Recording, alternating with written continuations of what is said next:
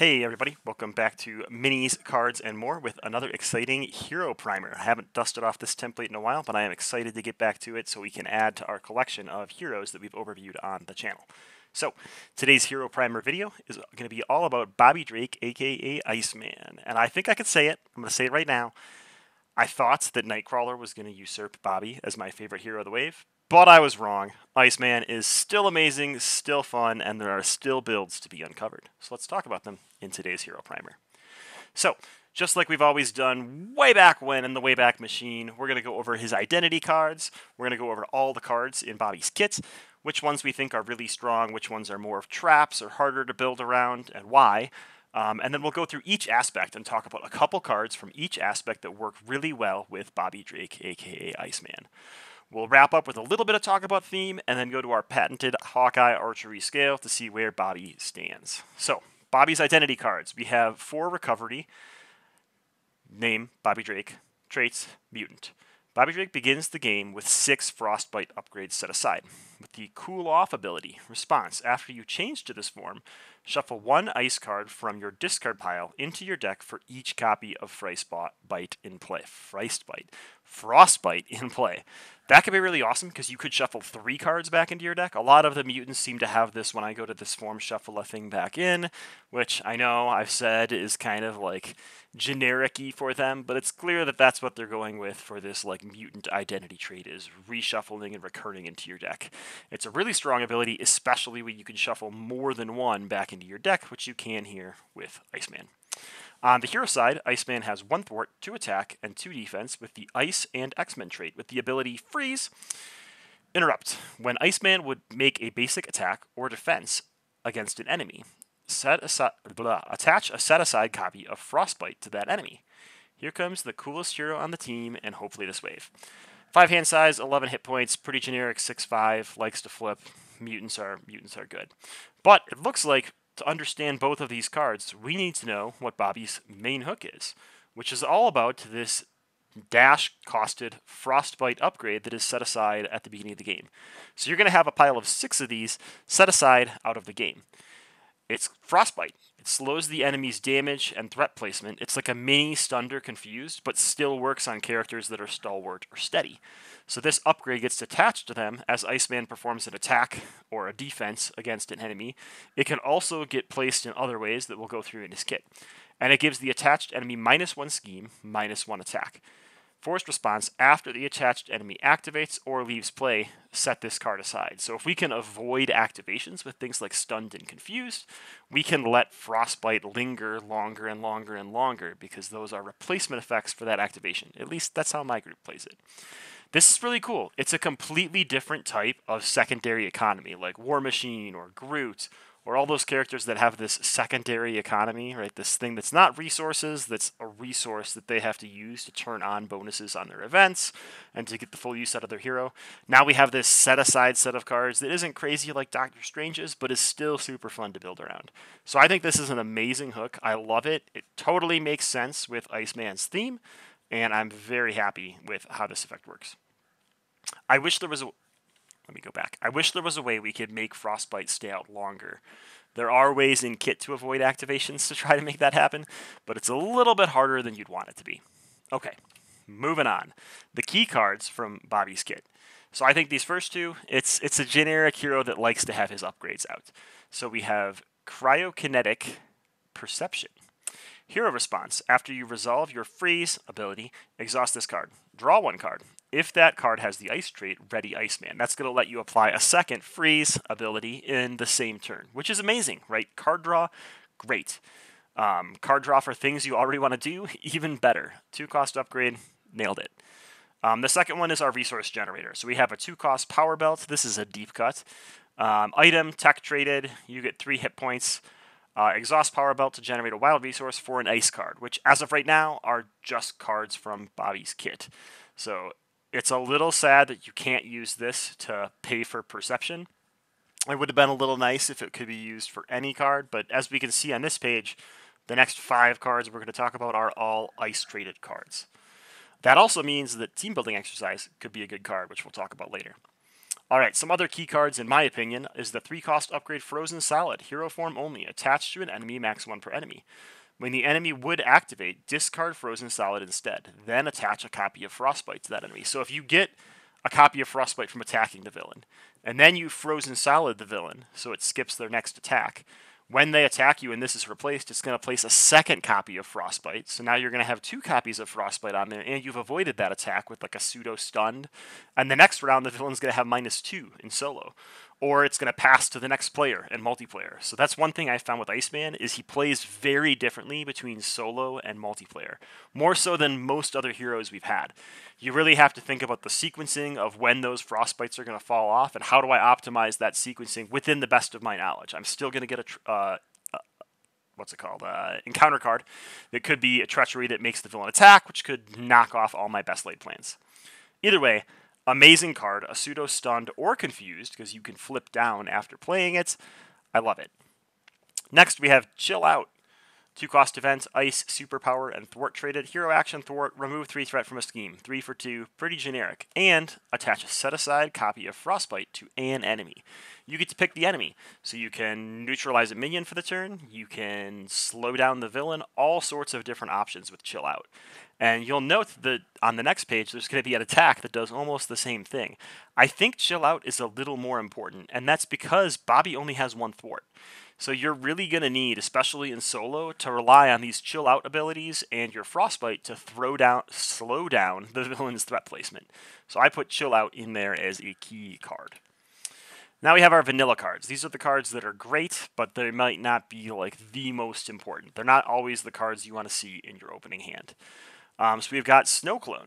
This is a ally that is non-unique. There are 2 copies of it. It has dash for thwart and 2 for attack with 1 consequential, with the ability that Snow Clone takes 1 less consequential damage after it attacks an enemy with Frostbite attached. That's awesome. A super fun thing to combo around. I think one of the videos that we're going to have this month is me playing some crazy leadership deck where I try to attack with a bunch of times with Snow Clone in the same turn. The downfall of Snow Clone is this cannot have upgrades attached. That stinks. That means we can't Voltron this Snow Clone and just keep attacking the villain because he's frostbitten and won't go away. Allies are fleeting enough. Please give us more reasons to leave them on the board and have fun with them, not more reasons to just, sacrifice them to the chump block. But it's okay. We get 2 copies of Snow Clone. He's really cool. Has the Iceman and the X-Men trait, which is significant. Then we've got 2 copies of Arctic Attack. Attack, Ice, and Superpower traded, 2 cost with an energy resource. Hero action, attack, choose. Deal 4 damage to an enemy and attach a set-aside copy of Frostbite to it, or deal 6 damage to an enemy with Frostbite attached. So note, if the enemy has Frostbite attached, you could still place a second Frostbite onto that enemy. So you could base attack for 2, place a Frostbite, Arctic attack for 4, place another Frostbite, giving the villain -2 if you want to flip down on their scheme. Doesn't always work out that way. A lot of times this is just a 2 for 6 for me. It's still a super fun card, but there's only 2 copies of it, so you can't really count on it like you can that thwarting event. Next we have Ice Blast, which is our AoE attack. It's an Ice and Superpower traded card with the hero action, choose a player. Attach a set-aside copy of Frostbite to the villain, and each minion engage with that player. Deal 3 damage to each enemy with a copy of Frostbite attached. So that's not just each enemy engaged with that chosen player.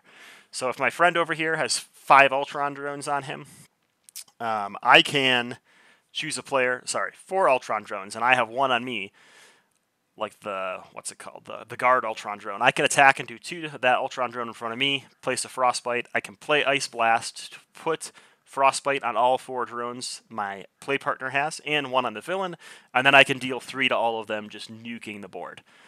So that's really cool. I really like it. A lot of times there's not a ton of minions out there, so this is great for get me out of a horrible situation. But usually if you're in that situation, something else is going wrong that led to you to get there, and this doesn't always bail you out. It doesn't fix all your problems. All right, next we've got Ice Wall. This is a singleton copy, 4-cost support. It is ice traded, forced interrupt. When an identity would take any amount of damage from an enemy attack, place that damage here instead. Then, if there was at least 8 damage here, discard this card and attach a set-aside copy of Frostbite to the enemy that just attacked. So it's going to absorb damage for all the identities on the table. A lot stronger in solo than it is in multiplayer. It's usually not even going to make it all the way around the table in a 4-player game. But you do get to put a Frostbite out there in the middle of the villain phase, and it's really, really good in solo. So an amazing card to let you sort of ignore the villain for a while.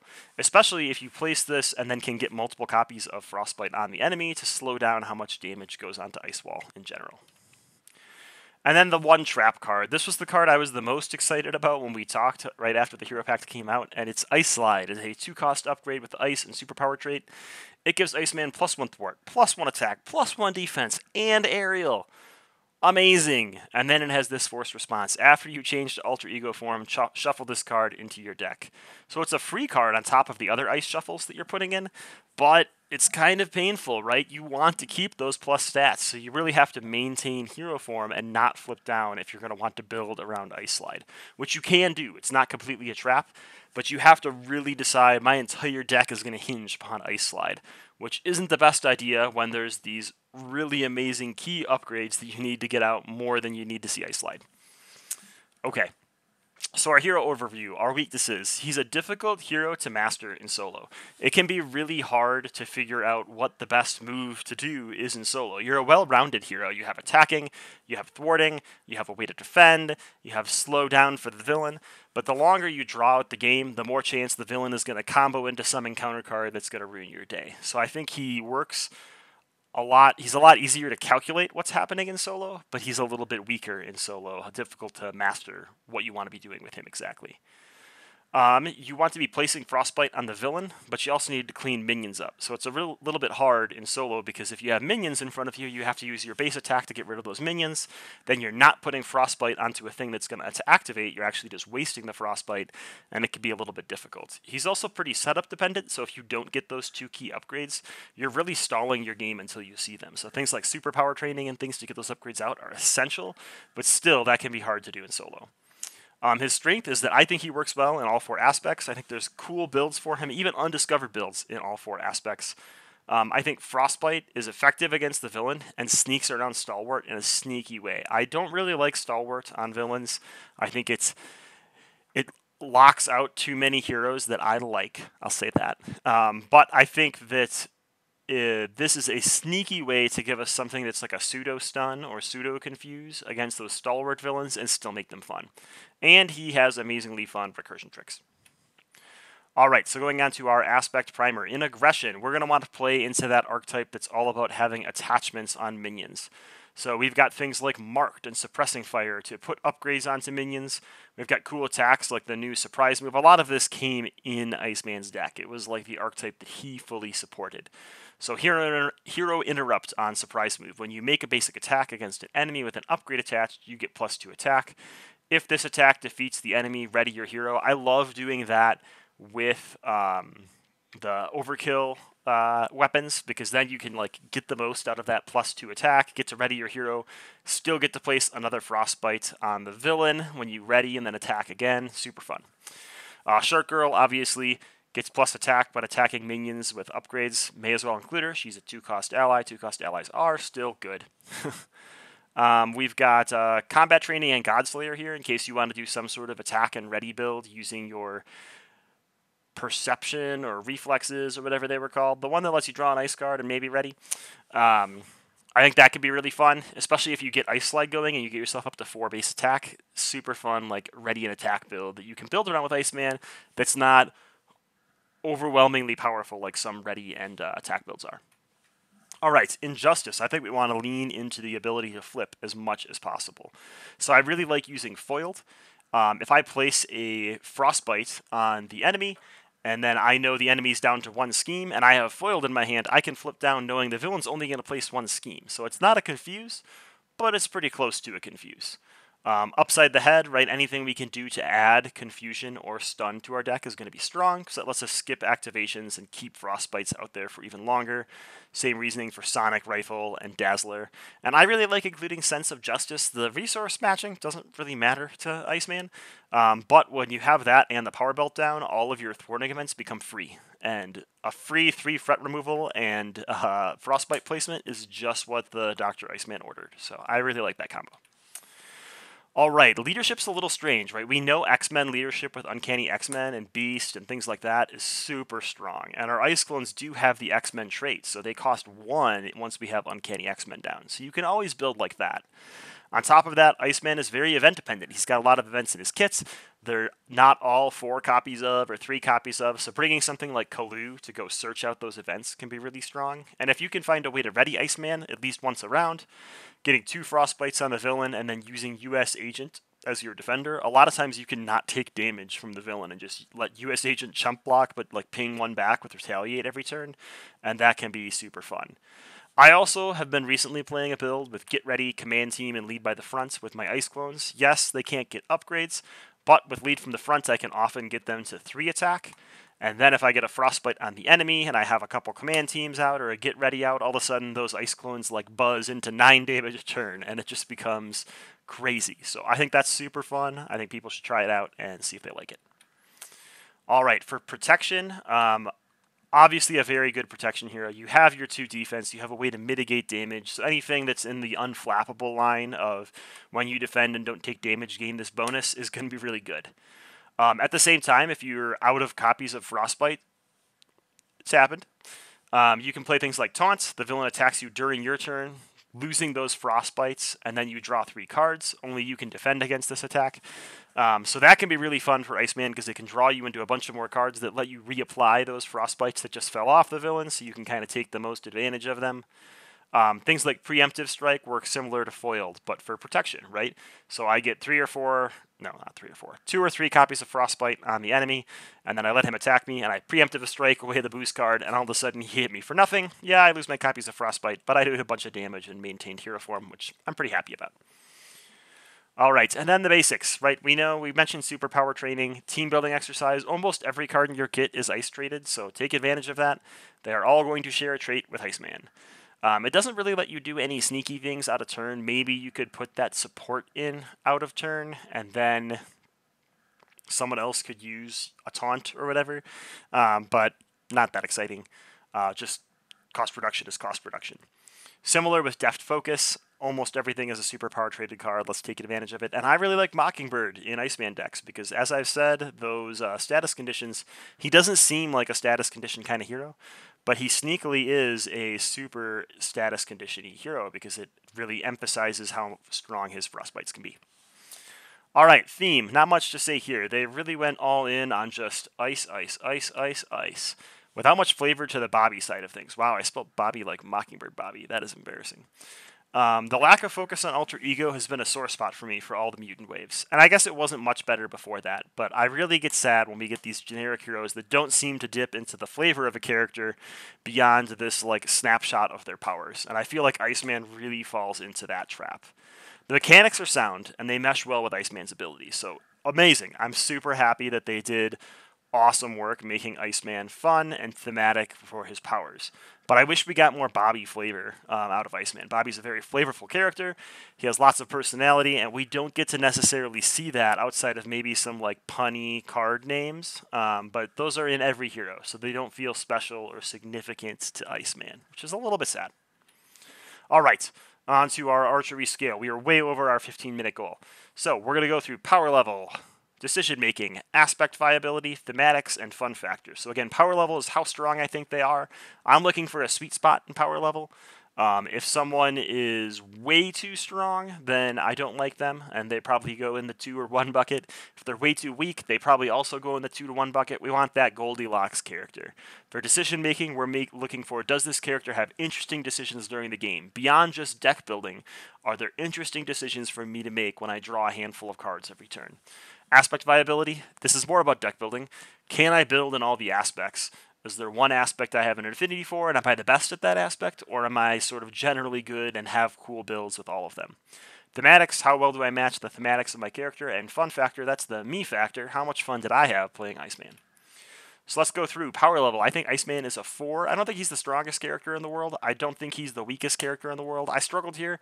I almost gave him a 5 because I feel like 5s are a little bit stronger than Iceman. But I gave him a 4 in the end. I think he's a very strong character. There's no reason to avoid him unless you just don't want to play a fun character. All right, decision making. I think there's a ton of interesting decision making in Iceman, so I gave him a 5 there. Deciding when to flip down, what to use your frostbites for, where to place your frostbites with all of those events can be super fun and super interesting, both in solo and in multiplayer. So I think he has a definite 5 for decision making. Aspect viability. I think he's a 5 here as well. I know a lot of people have said that his leadership decks are just generic X-Men leadership decks, and while that may be true, you get 2 leadership X-Men, you get 2 X-Men allies in your signature kit, and there's a ton of other fun builds in leadership that he can play. I think he jives well with Justice, he jives well with Protection, he jives well with just about everything, especially aggression, so I'm going to give him a 5 in aspect viability. Thematics. This is Iceman's low point. Yes, Iceman makes ice. Ice is cold. Chill out, bro. Ice. I get it. Ice, ice, baby. But seriously, let's focus on the character a little bit, more than just their identity card having a cool picture. So I think we could have seen a lot cooler Iceman if we had delved more into his personality. That being said, he's still a very competent and fun hero to play. Going to that, fun factor. Iceman is a 5 out of 5 for me. I find his decision making is so fun that he skyrockets me into the 5 tier. That, I mean, honestly, most characters end in the 3 to 5 tier for me, but he's up there at the top. Part of this is Cult of the New, because Iceman has been out in this last wave, but part of it is also, like, I really enjoy the decision making and the frostbite mechanic that came in Iceman's kit. So, our final ratings are... Oh, I didn't put the slide in there. Now we got to do math on the spot.